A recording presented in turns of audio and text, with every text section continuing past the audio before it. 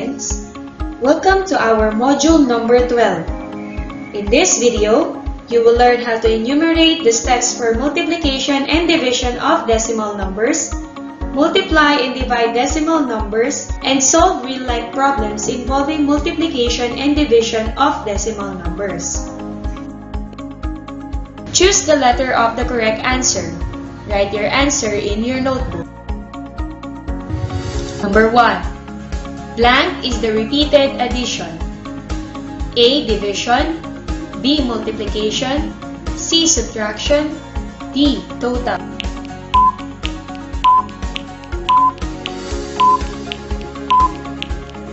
The correct answer is B. Multiplication. 2. What is the product of 3 and 14 hundredths and 2 and 5 tenths? A. 7 and 5 tenths. B. 7 and 65 hundredths. C. 7 and 75 hundredths. Or D. 7 and 85 hundredths.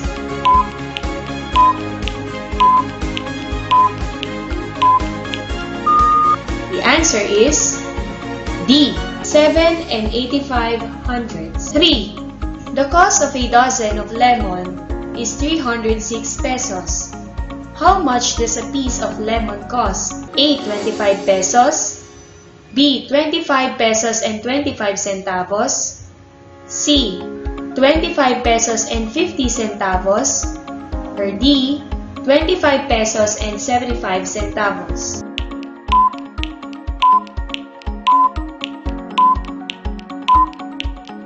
The correct answer is C.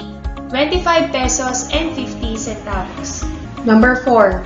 The cost of a slice of a mango bravo cake is 169 pesos and 95 centavos. If Mary will buy 2 slices, how much will she pay? A. 328 pesos and 90 centavos. B.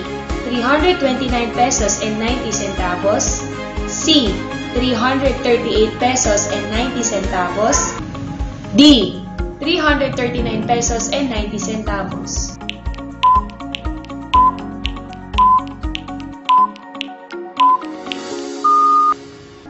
The correct answer is D.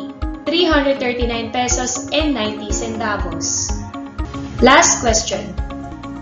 If 78 and 75 hundredths is divided by 3, then the quotient is blank. A. 23 and 25 hundredths. B. 24 and 25 hundredths. C. 25 and 25 hundredths. D. 26 and 25 hundredths.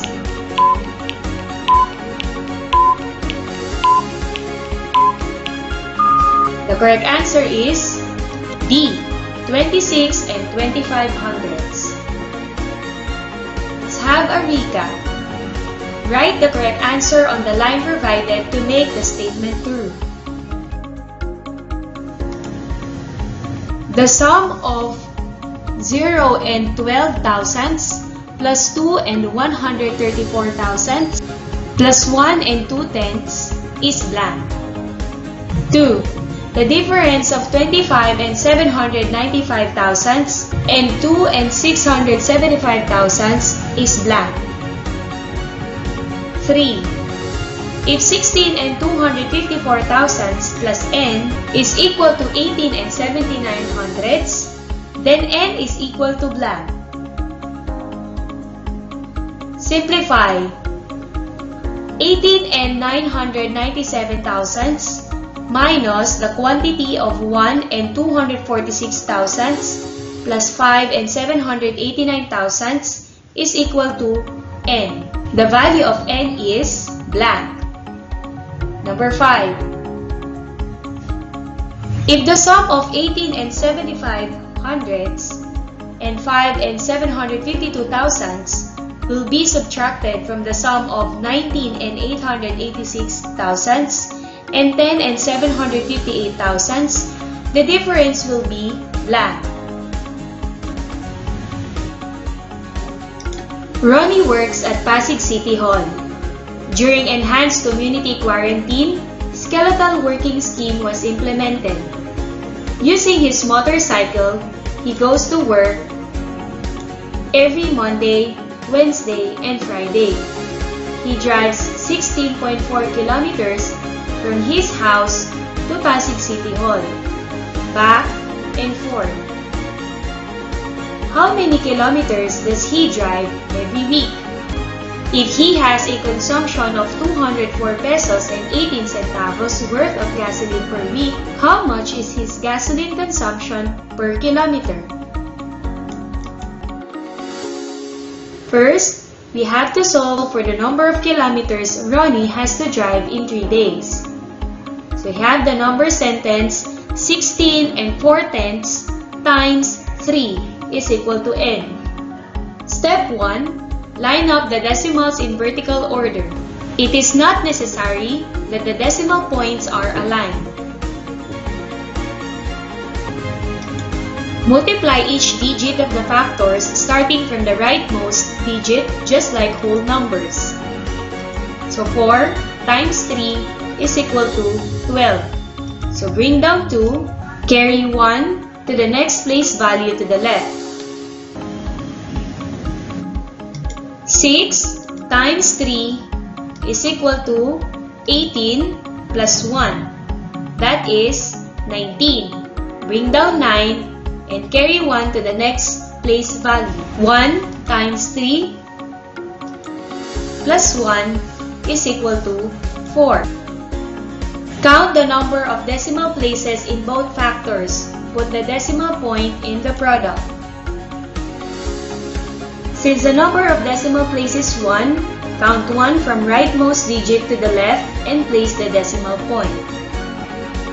So therefore, Ronnie drove 49 and 2/10 in kilometers for 3 days. Since we already have the total number of kilometers Ronnie drove, we can now solve for the price of gasoline per kilometer using the number sentence 204 and 1800s divided by 49 and 2/10 is equal to n.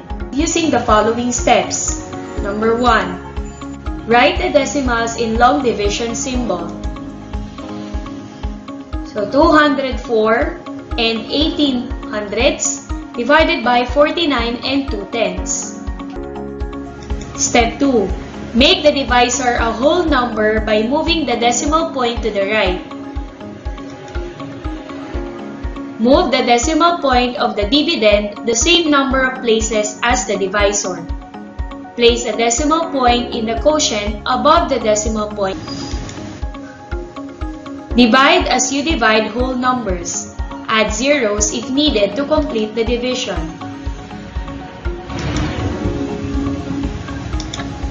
So 2041 divided by 492 is 4.5. 4 times 492 is 1,968. Proceed to subtraction. 2041 minus 1,968 is equal to 73.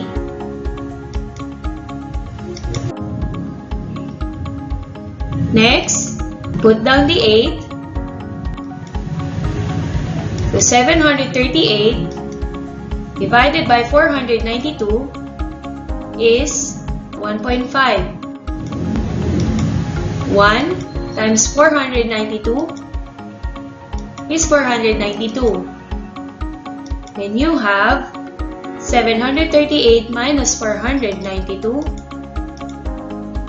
is 246. You can place zeros after each number. Bring down 0. 2,460 divided by 492 will give you 5. So 5 times 492 is equal to 2,460. 2,460 minus 2,460 is equal to 0. So therefore, The cost of gasoline per kilometer is 4 pesos and 15 centavos.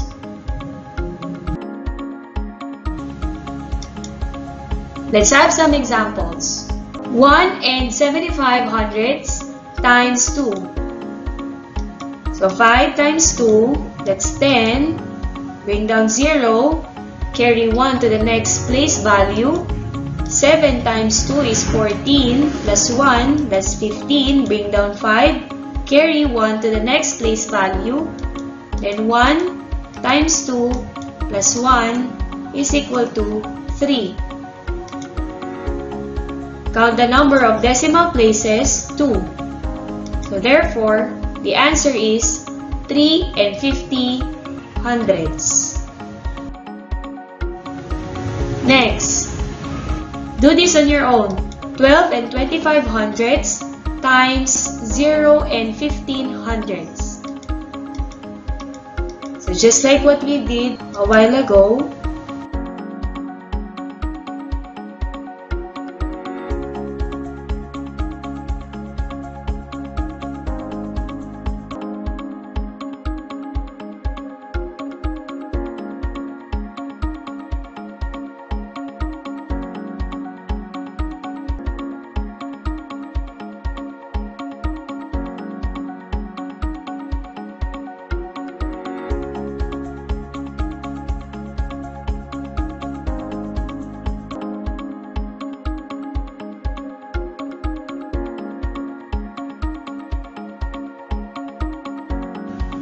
add the resulting products. 5, 2 plus 5 is 7, 1 plus 2 is 3, and 6 plus 2 is 8. Then bring down 1. Therefore, the answer is 1.8375. Let's have the division. 4 and 50 hundredths divided by 3. So using the long division,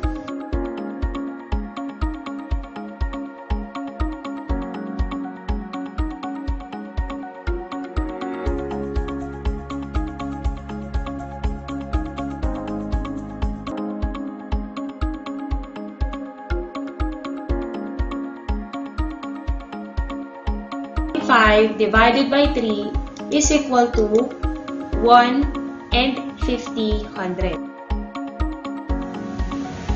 Do this on your own.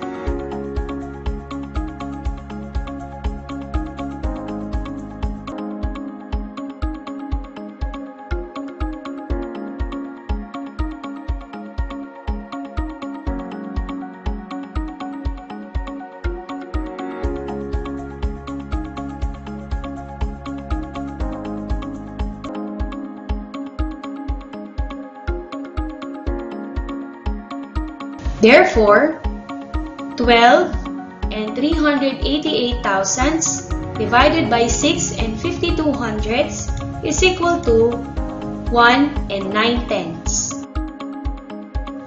Let's have a wrap up. Always remember that these are the steps in multiplying decimal numbers. First, line up the decimals in vertical order. It is not necessary that the decimal points are aligned. Number 2, multiply each digit of the factors starting from the rightmost digit, just like whole numbers. And number 3, count the number of decimal places in both factors, then put the decimal point in the product. And these are the steps in dividing decimal numbers. Write the decimals in long division symbol. Make the divisor a whole number by moving the decimal point to the right, and move the decimal point of the dividend the same number of the places as the divisor. Place a decimal point in the quotient above the decimal point in the dividend. Divide as you divide whole numbers. Add zeros if needed to complete the division. For our valuing, multiplying and dividing decimal numbers follow certain rules, especially in counting and moving of decimal point while doing the process. Rules are important not only in this subject, but also in real life. In an Oslo paper, write a slogan or a saying about the rule that you follow as a student. For your differentiated activities, kindly refer to the given module.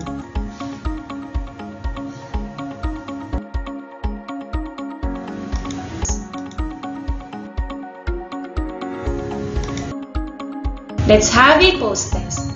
Choose the letter of the correct answer. Write your answer on the space provided before each number.